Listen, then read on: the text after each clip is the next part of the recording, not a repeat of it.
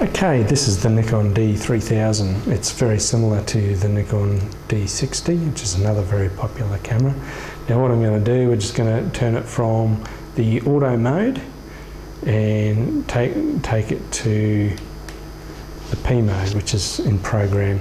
And in program mode we get access to the exposure compensation, which is this button up here. It's the button just on the right behind the shutter button, and we activate that one by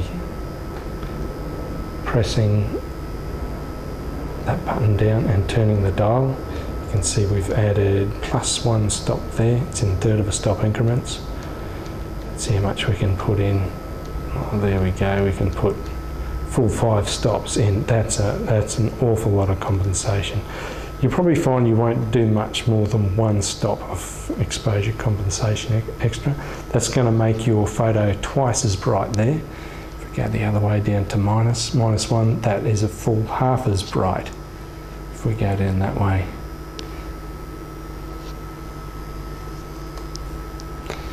Okay, in P mode, which stands for program, unfortunately we have to set our ISO sensitivity by ourselves now. So I'm just going to get that up in the menu. That's in the photographing menu. Just a little camera there. Get into ISO sensitivity settings. Now, if we're outside in bright conditions, like out in the sun, I would say go 100 or 200. Say we're in open shade, go to ISO 400 around there. Now if it's dark, say inside near a window, say 800's good. If it's quite dark, go 1600 or over. Just going to leave it on 400 now. 400's a nice compromise. It'll do a lot of things, 400.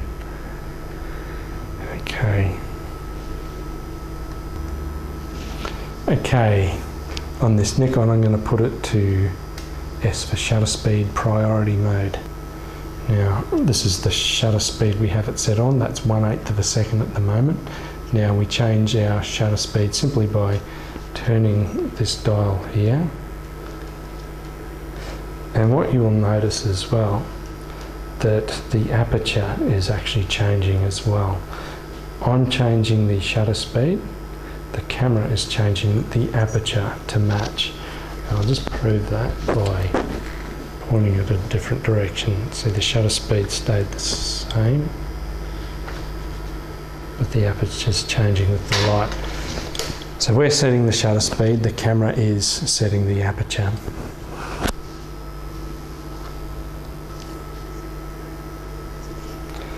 Okay, now you've got quite a range of shutter speeds there. Okay, that's 3 seconds. There you go. 30 seconds, or it's too much light to go to 30-second exposure. And there we go with this lens. We probably can't go much more than there. There, 1/20th of a second, and it's going to get too dark soon. There we go, it's too dark to use this lens and this light at 125th of a second.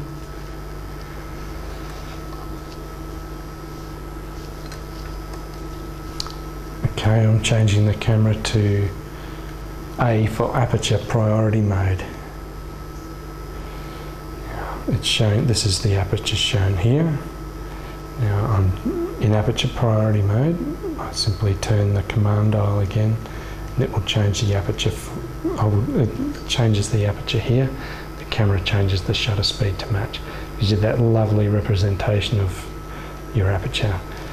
Big aperture, small number. Small aperture, bigger number. And as we change that aperture, the camera sets the shutter speed to match according to how much light's there.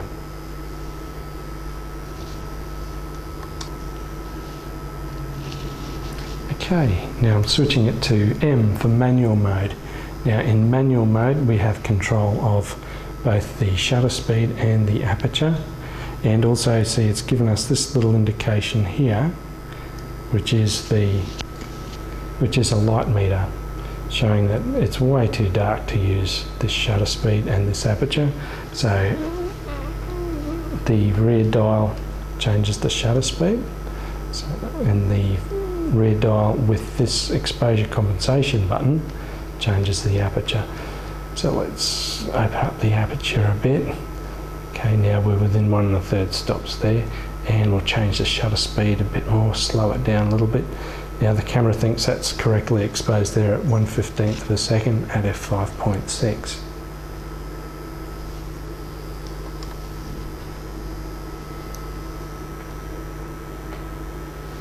So again, just change it in manual mode. Rear command dial by itself changes the shutter speed. The exposure compensation button and the rear command dial changes the aperture.